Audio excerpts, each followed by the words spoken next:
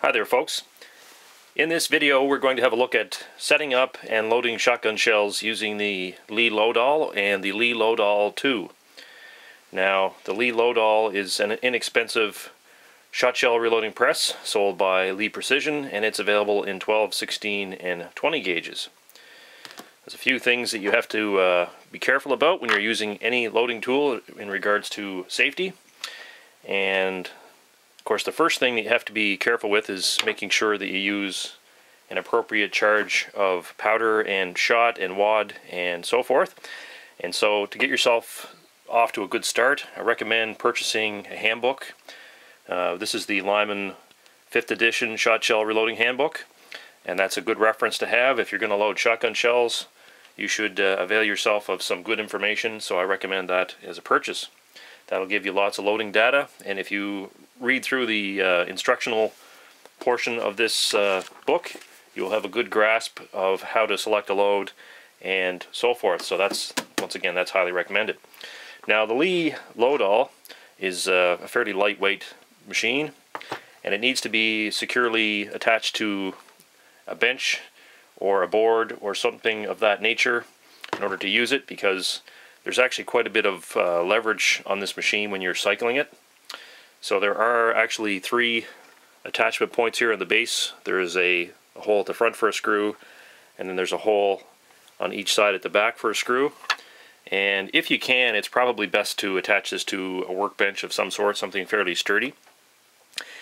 One thing about this machine, if you were to look at the way the handle depresses, you can see that if you mount it, to go down a little further with the camera, if you mount it too far back from the edge of a bench, the handle will actually run into the table or whatever bench you've got it mounted on. So it's actually necessary to mount the whole machine quite far to the front of the bench that you're going to use it on, and that's so that the handle will actually go down lower than the bench surface. It actually goes down about probably 2 inches lower than the front of the bench. So this is going to limit, where you can mount this. You can't put this way back on the bench. You have to put it fairly far towards the front. If you've got the machine in your hands, it's pretty obvious how far back you can go, because you can just depress the entire handle mechanism down, and that'll give you a good idea of where you have to be. And obviously you want to give yourself some hand clearance as well. So once you've got the machine securely fastened down to whatever it is you're going to attach it to, the next thing you're going to do is you're going to remove this plate on the front of the machine, and it uses either a 1/4 inch nut driver, or you can actually use just a regular slotted screwdriver. A nut driver works a little better. It gets a better purchase on it. These screws are just a self-tapping type screw. They're very short, and they just go into the plastic of the machine. And these hold on this plate, and the plate in turn holds the charge bar in place. So the charge bar is just this plastic bar. It's got 2 holes in it. This one on this side, the large one, is the hole for the shot bushings on the right hand side. On the left hand side is the hole for the powder bushings. Now you can notice there's a little tab here on the front of each one, and we'll see how that works. We'll get our tray of bushings out here, which are supplied with the machine, and you can see these, once again, these larger bushings are the ones for the shot, and they're marked on the front of them. You can see that one there is marked 1 1/8.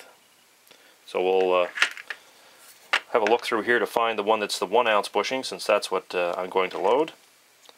And there we go. There we've got the 1 ounce bushing. It's marked with the number 1. So we can just simply put the bushing up into the charge bar like that. They'll pretty much stay there. They're friction fit. And then we want to find a correct powder bushing. And I'm just going to put a random one in here at the moment, because I'm not actually going to use this machine to load the shells. I've actually got another one set up, so we're just going to pick a bushing out of this kind of at random. Don't take it as loading advice. So we'll pick out number 116, and you can see the bushing has a marking on the front of it.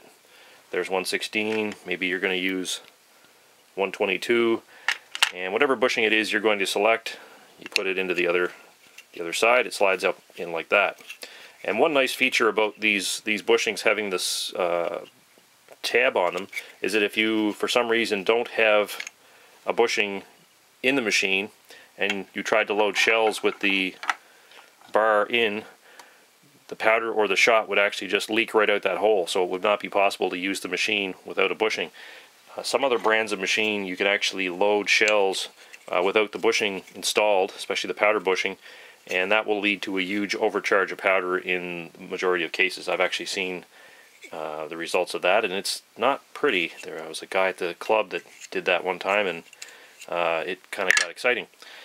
So with our bushings in place, of course, it's just a simple matter to slide the bar back into the machine, and we can take our plate, put the plate back over, and we want to line up the hole with the screws, put screws back in place, and you can snug those down. You don't have to get too aggressive with getting that tight because it is, once again, just threaded into plastic, so you could strip those if you got too aggressive with that. And of course, we would be ready to add shot and powder to the machine. Now, with a little more reference to selecting bushings, once again, you've got your good reference material here, your shot shell loading book. You can also go to some of the powder companies' websites. They also have information on loads. But if you get a book such as this, there's a charge bushing table in the back, and it will give the various charges that you can expect to be dropped with this machine with the different bushings. So it gives you Accurate Arms powders, Alliant, Ogden, IMR, Winchester, and it goes through the various powders that these companies offer with the various bushings, and it will give you an approximate charge that these should drop. This is not, and the companies are very clear to say this is not a recommended load table. All of these combinations are not necessarily valid as loads. This is just strictly a table to tell you what you could expect to be dropped by these bushings. That can vary a bit, and it can vary from the number that's on this chart. This is just a rough guide. It can vary because the operator technique will have of using the machine will have an effect on how much vibration is transferred to the powder and how it packs down in the machine between the different cycles. And also powder, there's going to be some variation from lot to lot in the density. So it's advisable for you, for your own safety, to weigh each charge. It's been in my experience that most of these charge tables will give you a charge which is actually a little bit lighter than what's in the book. You know, the real world charge will drop a little lighter than what's in the book. I think that's probably done on purpose to be a little bit to err on the side of safety. But I do recommend weighing your charges out under actual machine operating conditions. So don't just drop charges without operating the machine, because that will throw artificially light charges. You may be tempted to put a bigger bushing in to get a larger charge.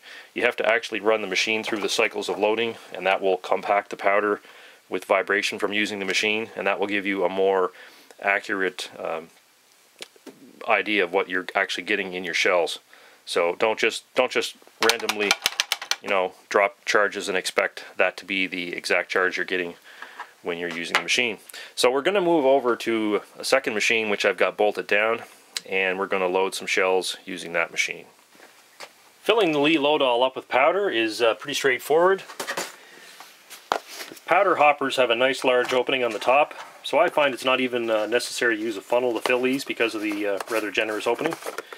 Even with a big can, like this can of Promo, with a big spout on it, it's still possible to just pour it straight into the hopper and not have to really worry about spilling if you're halfway as careful at all. And the hopper loads, the hopper holds a decent amount of powder, not an enormous amount, but it's not too bad. We'll go over and we'll top up the shot as well. Once again, you've got a nice big opening here, makes it fairly easy to fill. Of course, you always have to be careful with shot because it spills. It's one of those things that once you spill it, it's an annoying thing that's everywhere. And the hopper holds about 8 pounds a shot. Sorry, 5 pounds a shot. And I'm not going to overfill that. I'll just put that much in and move on from there. We can put the cover back on. You'll notice I've got some duct tape on the cover here to hold the bushings inside to keep that from spilling. And we're all topped up and ready to go. Okay, let's have a look at the primer feed mechanism. This is the only optional accessory that Lee makes and sells for this machine. And it's a very simple, cheaply made little plastic dooflicky. It's got a separate reservoir and cover. And it's got this priming chute here. And a little post which comes up and it's got a spring on it. And to put this together, you slide the reservoir onto the chute. We'll leave the cover off for now. We're going to get our carton of primers. And I'm going to open it up so that 50 primers are exposed. I'm going to take the reservoir or tray and flip it upside down. I'm going to slide the tray over the top of the primer carton and turn them over as a unit. And angling this down a little bit, I'm going to pull the carton of primers away, and that'll release the primers onto the tray. Take our cover and we'll clip it over the back here, slide it ahead, and be careful with this thing because it is all just press fit together. It can fall apart on you if you're not careful. And then you want to give the whole thing a bit of a shake and see if you can get the primers to fall down into the trough there. So there we have a fully loaded priming mechanism, and this will sit in the machine, and basically the shell is pushed down over the leading primer that's sitting on top of that post. So when that happens, the shell is forced down over that primer and put in place. And this system here, it will sit down in this position. You can see that there's another primer has not been fed on top of that post. So when you go to load the next shell, you have to actually pick this whole thing up manually and hope that the primer slide ahead. There's one slid ahead, and then you're ready to load the next shell on top of it. And you can see here sometimes the primers kind of bridge, and I think these work better with certain brands of primers than others. And you'll find as you use it, you may have to bang on it and tap on it to get the primers to feed through that trough. Anyway, it does work, and it's a fairly inexpensive thing. Okay, I brought the primer feed over to the machine here. You can see there's a little raceway here in the machine and a hole, and that just fits down in there like that. Pretty straightforward. Okay, let's review the basic loading sequence on a Lee Loadall. And the machine works from the left side of the machine here. This is the sizing and depriming station. It works its way on over to the right, priming. Next stage over here is for powder, wad, shot. Next stage after that is crimp start, and the last station finalizes the crimp. So we're going to start off with the sizing and decapping. You will need the sizing ring. You can see this one has the number 12 marked on it, indicating that it's for the 12 gauge. Of course, they are available in 16 and 20 as well. Be sure you have the correct one for your machine. The correct orientation of this sizing ring is with the groove at the top. If you look on the inside of the sizing ring, you'll see that on the bottom of it, it has a groove ground into it, and right above that groove, there's the sizing ring. This is actually the portion of the sizing ring which actually does the work on the shell. That little shiny spot there, that's what actually presses the brass or steel case head back down to size. And on the other end, the top end on the inside, you can see there is no such ridge. So to give you an idea why it's important to put this on the shell with the ridge on the top, you can see that it came to an abrupt halt when it hit the brass. If you put the sizing ring on the shell upside down, it will drop right over and it won't do anything as far as sizing goes. You can actually omit the sizing with the sizing ring if you are using shells which are fired in your own gun. It may not be necessary to actually do this, but for the extra little bit of work, I think it's probably advisable to use that, and that way the shells you load can be used in any gun. So we'll set the shell underneath the decapping station here. You can see there's a big steel decapping pin, and the base of the machine has a big hole here for the primers to fall through. And this little door in the front here covers up where the primers are deposited. Every now and then you have to reach in there and clean out some of the expended primers, or you can be more clever than that. You can actually put a receptacle underneath your bench to catch those fired primers. So with the shell in the first station, we'll lower the handle down, and the plastic here contacts the sizing ring and forces it down over the shell, and the decapping pin has pushed the primer out, and we'll pull the shell off, and you can see there that the cap or the primer has been pushed free of the shell, and the sizing ring has been pushed down almost flush with the base of the shell. And one nice thing about the Lee Lodahl is that it actually will size the rim of the case. If the rim is too big, it will actually squash that back down a little bit, and that's something that a lot of machines don't do. And that can be important in shells which have been fired a lot, because they will actually, if the rim gets too big, they can actually hang up in the magazine of a pump shotgun or semi-auto and not feed correctly. And I've seen that happen a few times with shells loaded on other machines. So moving over to the next station, we're going to reprime the shell, and you can see here that I've got the primer feed apparatus set up. You can put the shell right over the hole, or you can actually shove it up over the ram there, and that's what I prefer to do. The crimp will usually hold it in place sufficiently, and you want to lower the handle down, and that will strip the sizing ring off the shell, and it will also press that primer that was sitting in the primer feed up flush. Now, if you push the handle down far enough, the primer will be mounted flushly in the case, and that's important. If you have a primer that's standing high, there is the possibility that it could be detonated by the gun's mechanism upon closing, if you're using especially a semi-auto or a pump action. So you want your primers to be seated flush. So moving on from that station, we'll go over to the station with the wad guide on it here.